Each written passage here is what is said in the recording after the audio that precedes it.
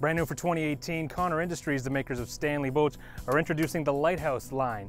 And this right here, the 264 RD, is one of the prototypes. But other than a couple little tweaks, this is what you're going to see available as of September 2017. It has all that rugged Stanley DNA, but a little more refined when you get on board.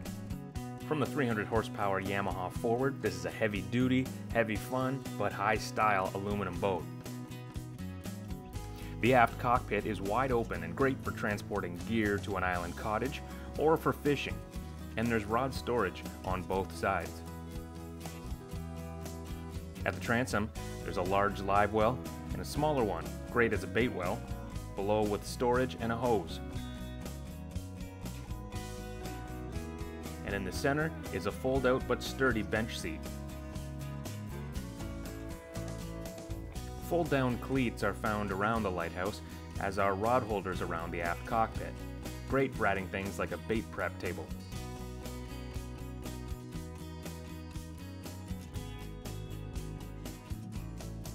The helm is well appointed but left open for customization for whatever electronics you prefer.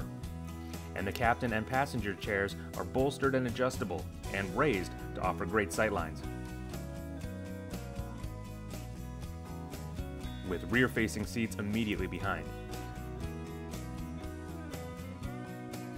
Within the seat bases are drawers that can only be described as gigantic.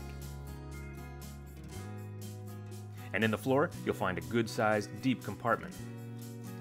The 264 RD has no hardtop, but the bimini is sturdy and gives great shade to the 4 permanent seats.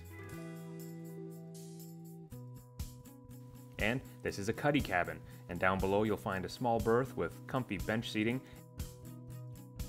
and a large head compartment.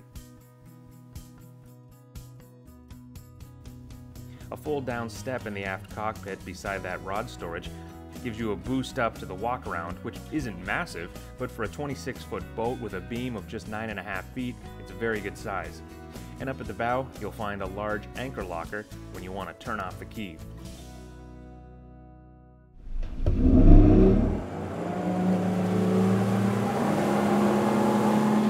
But keys on and throttle down, this is a lot of fun and rides very light for a 5,000-pound boat.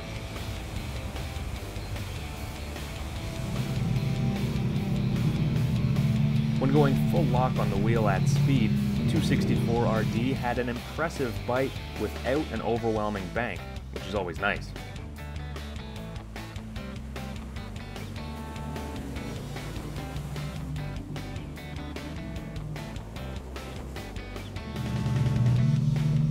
On our test day on Georgian Bay, not far from where this boat was made, the water was surprisingly calm, so we did a few zigzags through our camera boat wake, hitting it at various angles.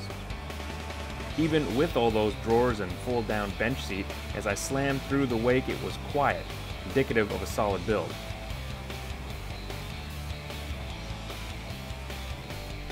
If I were to say there's one complaint of any sort while driving this, is because of this rigid design, you have to have these supports here between the windshields. And so there's a little bit of a blind spot of, that couple inches, which might bother you when you're coming into the dock, but you get used to it. The benefit though is it's so nice and high up that it really protects you from the wind and the breeze. And early late season on big water like Georgian Bay, game changer. And with a top speed of 52 to 53 miles per hour, you'll definitely want that protection.